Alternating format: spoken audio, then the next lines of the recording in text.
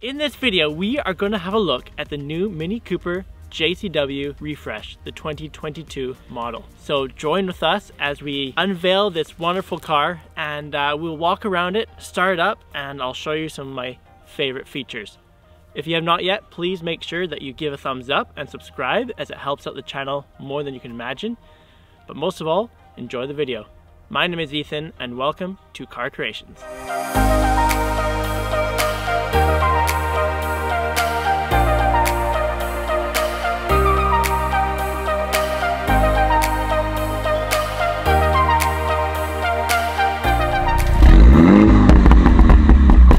So today you find me at MINI Richmond, so please bear with me as we are currently at a very busy dealership, so you do hear quite a bit of background noise. However, just focus on the car because it's absolutely amazing. So let's go around and have a look at the front end first. So for the front end, we have this brand new facelifted grille, which is, it kind of reminds me a bit of the Mini GP. This looks amazing. In pictures I was kind of unsure because it does look like a mustache, but you can't actually really tell in person. The black really does blend in with the actual grille itself. We have these little sticking out pieces up here that is exactly like what the GP has. Then you have these huge big intakes for the air. On the front we have two intakes on either side, so four altogether. So we have smaller slits on the outside and then bigger intakes on the inside. On the left side, the actual smaller intake, or the smaller slit, doesn't actually go anywhere, and it's actually a fake vent. On the right side, it goes to a cooler or radiator of some sort. Now the two big intakes in the middle end up going into the car and is what the car uses to suck air into the engine. Now if you don't like fake grills, this might cause a little bit of pain for you, but this is fake grill right here. But the rest of it is real. So it's just a part of the grill's fake grill, and that's basically where you put your license plate on. So I'm thinking about it, putting a license plate on might wreck the front of this, which is quite similar to the new M3 and M4, which you see a huge vent with real top and bottom, but fake in the middle. However, it would be nice to see a slightly different way of going about it. So we were told that the front of the car actually might change slightly, as this car is a pre-production model, so do bear that in mind as we take a look around the car. One of the themes that we keep finding with this car is how much they've blacked out trim. So once again, this is blacked out. You have the nice blacked out badges, you have blacked out front headlights, surrounds. You actually have blacked out headlights themselves. And then all the way along the sides you have nice black mirror caps. You have the new Union Jack taillights are now blacked out a bit, as well as you can now option the front headlights to have blacked out chrome on the inside instead of the normal chrome that we had before. The one unfortunate thing is that the only piece of chrome that isn't blacked out is the belt line, which I know because I have a Paddy Hopkirk car here that you can get blacked out trim from the factory, but for some reason they have not fitted this car with a blacked out trim. If you notice, they don't have any more fog lights, and that's because they use the corner lights now for fog lights. What I'd be interested in doing is putting on some front rally lights, because Minis are known for the front rally lights, and they weren't necessarily made for the current F-Series, but I do think they'd actually kind of look good on this car, so I hope to see that in the future. Another thing that I love about this car and sets it aside from a lot of other cars on the road is this huge front splitter that goes all the way around the car. So previous JCWs, like the one I have, only have splitters on the side, whereas this car actually has a large one, kind of like you would see in a Clubman or just a normal Cooper, that wraps all the way around the front like a big apron. And it looks super aggressive, and that as you go around, they morph into the wheel arches in a really nice way. A lot of this refresh is a bit Marmite, as some people say they hate it, some people say they love it.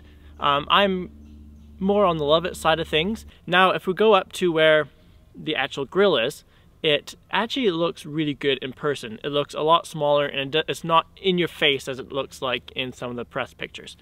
And then if you move to the side of the car, we have these new JCW side scuttles, but once again we have that same fake vent material here. Rumor has it you can retrofit the old style side scuttles onto the new ones. The one nice thing about these new side scuttles is that they now have an LED strip there instead of just a bulb there.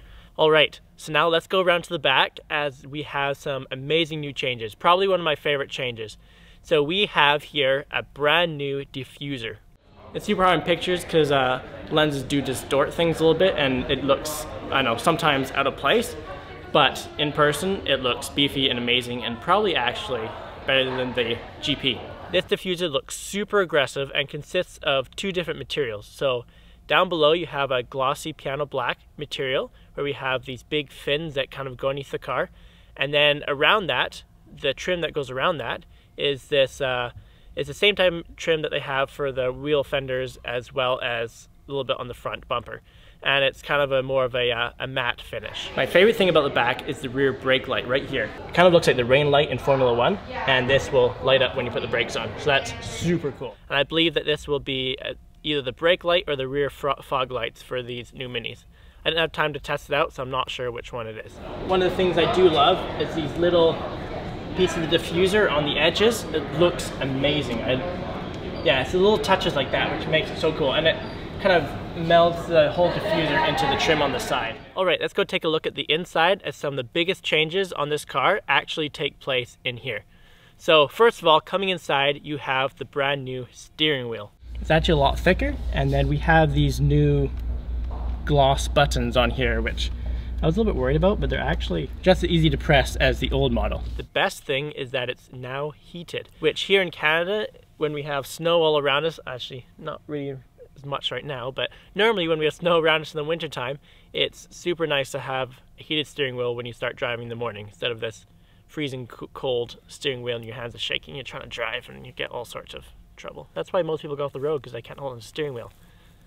For the automatics, they now have the electronic parking brake, which is a little bit unfortunate because even with the automatics you can get some pretty cool handbrake turns, but I guess that's the way the world's heading, isn't it?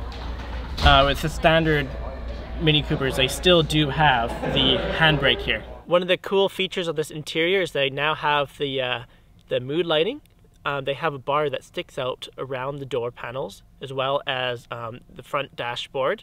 And then around the circle around the screen, they have changed from a tachometer looking thing to a bunch of, I guess, a modern take on a tachometer. It does look super cool, and it actually it gives you more of an immersive feeling in the car. So now we come to the brand new entertainment system. So if you have a look here, we have this new gloss bezel that's actually flush right to the screen, which is actually super cool. It makes the screen look a lot bigger. And then we have the new rev counter around it, which I believe it still does some of the same functions, but they just made it look a little bit more modern as opposed to just a rev counter. Because I guess there's a lot of electric Minis these days and they don't need to have a rev counter.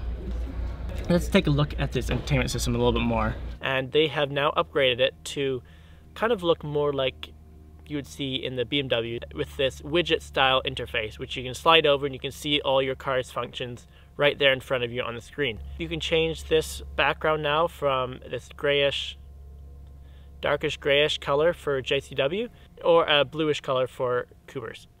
Yeah, so other than that, most of the functions are exactly the same. You have full screen Apple CarPlay now, you have Mini Connected like you had before, and it's just slightly different look here. And that's all for the interior. Other than that, everything else is pretty much the same as other F-Series. The power is exactly the same as the previous Minis, so there shouldn't be anything different under here, but we're just going to take a peek. Just the same horsepower and torque as my JCW or any other JCW. Okay, so if you come over here, you'll notice that some screws that come around here that connect the front bumper in. Now, I wonder if I could retrofit this to my car. Leave in the comments if you think I should try to find one of these bumpers and put it on my JCW. Should I facelift my car? A 2019-2022 facelift JCW? Now, the moment you've all been waiting for, let's start this thing up and see what it sounds like. It probably won't sound any different than a normal JCW, and in fact, it might sound quieter than my JCW because I have the Pro exhaust, but it still should sound okay.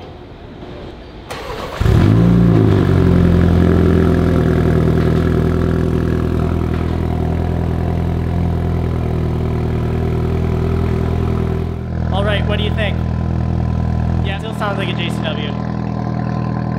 I'm just going to give you a few seconds just to hear the sound of it.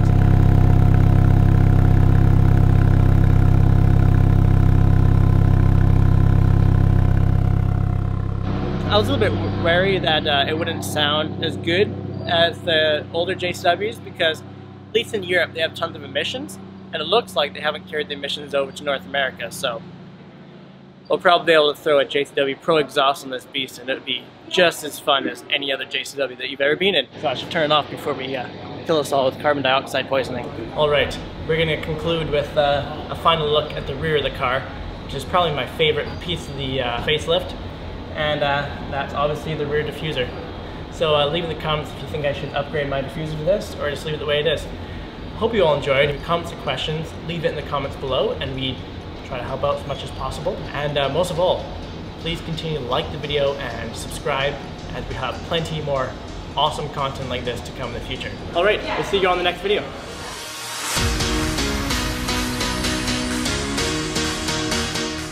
Why do I do this?